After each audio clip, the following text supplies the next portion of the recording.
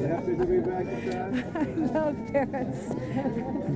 I'm so glad to be in Paris. When we found out that the plane was going to Paris, you see, they never told us where we were going, ever, at any moment in the last 2 days.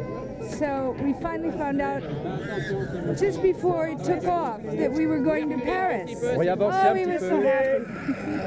What did you feel when you were Do you think that the regime is going to harden or soften its line towards women? Can you move people now? Can you move forward, please? Sure.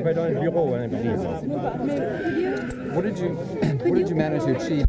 Well, the other people have to get out too, you Ms. know. Millet, what was your reaction when you were arrested? I was were you terrified. Afraid? What I've actually never happened? been so afraid in my whole life. I hope I never am again. What actually happened? Did people with guns come to get you, or?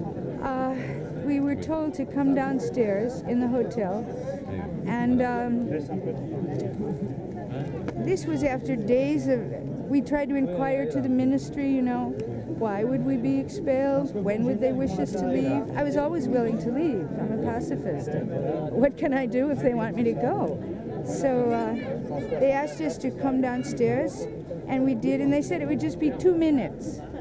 And then they took us in the locked room, and it's all over. And they showed me my own audio tape cassette that they had confiscated. Yes. And I knew they had been spying on me all along, and they in fact had told us that the day before. The hotel manager, who isn't really managing that hotel. Kate, I mean, he's really Ayatollah Khomeini what are said your- of the government. What are your plans now? I'm sorry, Ayatollah Khomeini said today that he plans to ask the Ministry of Labor in Iran to give equal rights to women. Good. Do you think Well, that's because of your trip, or? we don't come into that situation of the entire tyrannical power of the state against the individual. And this is what the women in Iran are up against now. They are afraid of being arrested. And when they're detained, it isn't going to be, please take an airplane and get out of here. They maybe won't be able to get out. All these women worked against the Shah, too, a lot of them abroad. They're used to, in fact, being persecuted. But you know, after the insurrection, when people in Iran finally thought they had democracy, and were making a beginning at it, because the thing is awfully complicated, as I'm sure you're aware,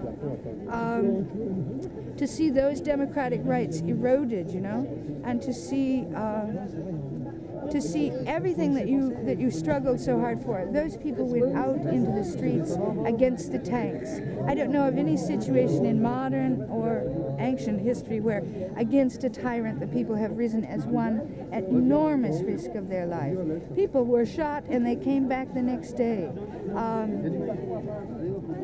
Every time that people have tried to rise like this in our time, they were put down, or they haven't been able.